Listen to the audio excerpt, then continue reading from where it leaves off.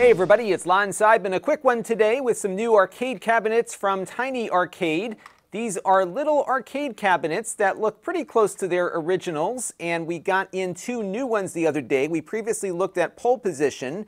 We now have Teenage Mutant Ninja Turtles here and BurgerTime, and we're going to take a look at how well these work and revisit Pole Position, I suppose, here as well in just a second.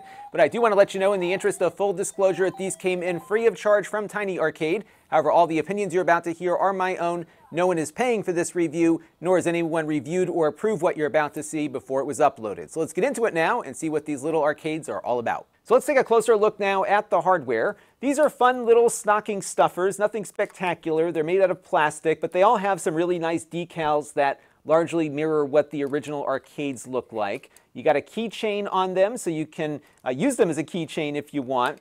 And then they're powered by AAA batteries, and there's a switch here to turn them on and off. They do have a pretty good power saving mode, so they usually shut down after they've been on for a minute or two if you're not playing with it, so they do seem to preserve the batteries quite nicely. If this is something that you only pick up and play occasionally, I would recommend maybe taking the batteries out so they don't leak, because they are just standard AAA batteries. So we'll get into gameplay in a minute. Now you can also see here that the marquee lights up, and we did a shot in the dark here a little bit earlier, so you can see what that looks like. So they look cool, you know, they're close to what the original arcades look like. Unfortunately, not all of these play like the original arcades, and that's because their controls are so tiny, but also because they ported games over specifically for these cabinets. They actually write them for these things, and as a result, the gameplay doesn't quite match up with what you might remember from the original, and in one case here, it's a pretty poor translation over from the original arcade. All right, let's take a look now at my favorite game of the mix here, Pole Position. We're going to give a little gameplay demo now. You can see it boots up super quick. And I'm going to hit the start button here and get going. And what I like about Pole Position, listen, they've maintained a lot of the original sound effects. So this one of the three really has the most authentic kind of sound. Now the screen is, oops, I hit the wrong button there. The screen is kind of flickering because I think the batteries are dying. I've had this one for a while and my kids like to play with it. And yeah, it's really tough to control, but this game actually does a pretty decent job of replicating to some degree the original. The gameplay looks similar. It's got the same kind of flow to the gameplay where you've got to qualify first for your position on the pole, and I'm not doing very well at that right now. And then, of course, you go into the main race. So let's go around the rest of the track here. Now, you'll remember that the original Pole Position had a shifter, like a low and a high gear. This one doesn't have that. So it does its shifting automatically, so it kind of has like an automatic transmission to it. But I want to get through this race or the qualification real quick, because one thing I noticed with the gameplay is that the other cars, when we get to the main race, will actually drive into your car. So let's let this thing start up here. And here we go. Now, if I don't do anything, watch what happens.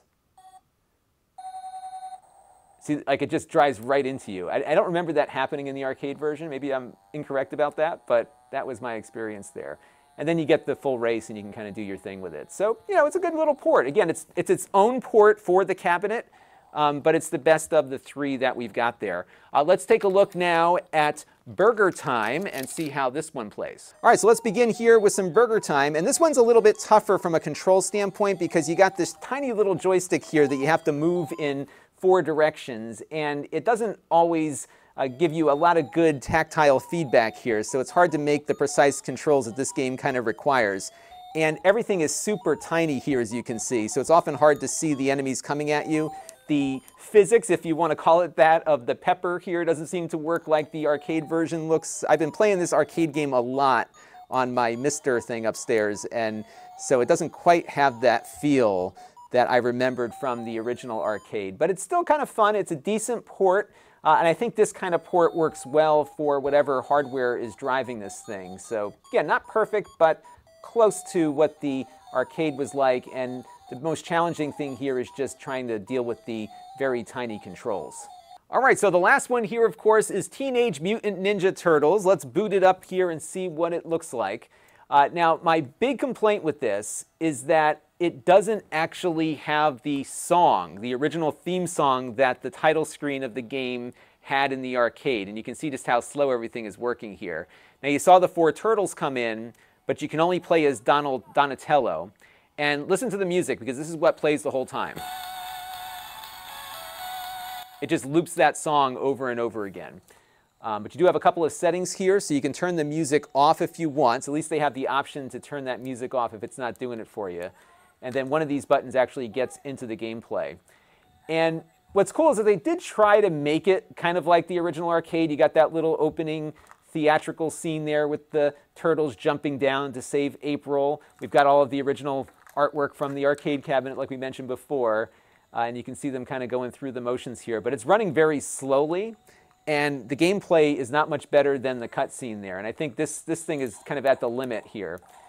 So again, it's just Donatello, I believe. And I'll try to get you a better view of the screen here. And so this button jumps forward. This one jumps backwards. You've got like a special move here. And you can kind of beat the guys up. And they tried their best to get the feel of the arcade. And they tried to replicate the levels. But it's just running super slow. And if you were a fan of the arcade game, this is not an emulation of it. Again, it's a port and not a very good one, unfortunately. So I would liken it to like the 21st century equivalent of one of those Tiger games. You know, it's got a little bit more in the sense that they are using bitmapped graphics, but the gameplay doesn't feel much better than that. So this one's kind of a hard pass. And my understanding is I haven't played through too much of this because it's so hard to get through the first level, but my understanding is that they only did like the first 3 levels of the game. So it's not quite what the other ones are in this series. And it's because, you know, this is more of a modern 16-bit arcade game, whereas a lot of the other games they've released in these cabinets are more simple 80s games. So I think from the 3 that we've looked at here, I really do like the pole position one, honestly. The BurgerTime one is pretty good, but Turtles is definitely one that's just not working for the control scheme here or the hardware driving it. So skip this one, and maybe these 2 might be a fun gift for the 80s gamer in your life. That's going to do it for now. Until next time, this is Lon.TV. Thanks for watching. This channel is brought to you by the Lon.TV supporters, including gold level supporters Brian Parker, Jim Peter, Tom Albrecht, and Chris Allegretta. If you want to help the channel, you can by contributing as little as $1 a month.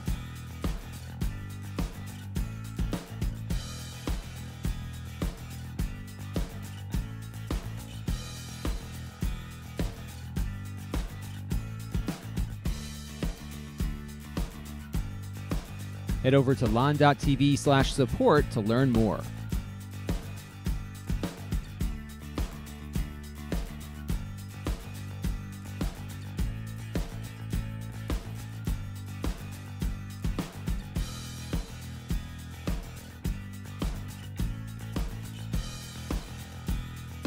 And don't forget to subscribe. Visit lon.tv/s.